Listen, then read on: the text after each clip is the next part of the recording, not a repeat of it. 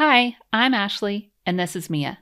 In this video, we will be learning about correlative conjunctions. Are you ready? Let's go!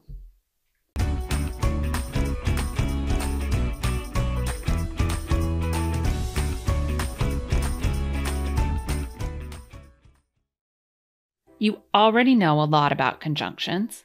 You know that conjunctions are words that join words, phrases, or clauses, kind of like a link in a chain. You know about the coordinating conjunctions, aka the fanboys, for and nor, but, or, yet, and so. They're the ones we usually find between the words, phrases, and clauses that are being joined together. Like in these sentences, I could go for a burger and fries. Mom says to pick fish, chicken, or meatloaf. Meatloaf is like a giant burger, so that works for me. You also know about the subordinating conjunctions, like after, although, as, when, while, until, before, because, if, since. That's not all of the subordinating conjunctions, but it's a list of the ones we use the most often. Remember AWOOBIS words? Subordinating conjunctions are the ones you find at the beginning of a dependent clause, as in, when you put a slice of meatloaf on a bun, it's basically a hamburger. And that brings us to the third and final type of conjunctions, correlative conjunctions. Correlative begins with co, which means with or together. The word relative is also in there because correlative conjunctions are related, kind of like a couple of cousins who get along really well and like to do stuff together.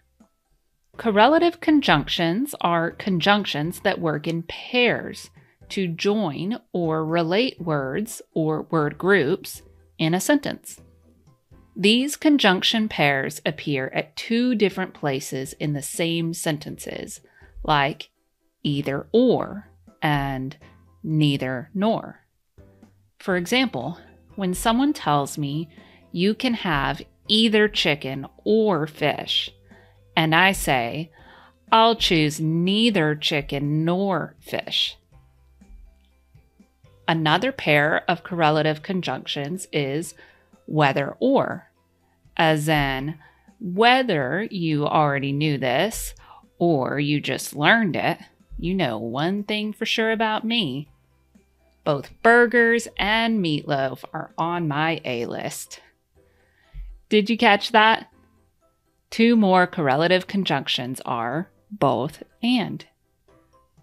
So, when you see conjunctions working together like either or, neither nor, both and, whether or, and even, not only, but also, you know you're dealing with some correlative conjunctions. Remember, correlative conjunctions work in pairs to join or relate words or word groups in a sentence. Not only remember that, but also remember to always be clever. Hey.